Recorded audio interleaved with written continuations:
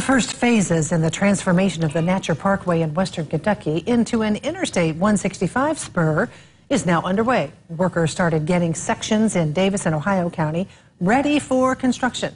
Eyewitness News' Mike Pickett reports from our Owensboro newsroom.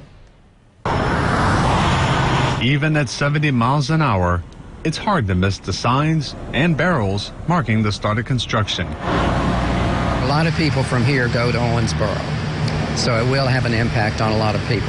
Contractors started putting down barrels, digging, and putting up signs for the first round of upgrades, which include new drains, repairs to relief joints, and removing concrete from the old tow booth under the Kentucky 69 overpass. The first phase scheduled to be done next June. Noticed a lot more traffic since it's now designated as future spurs.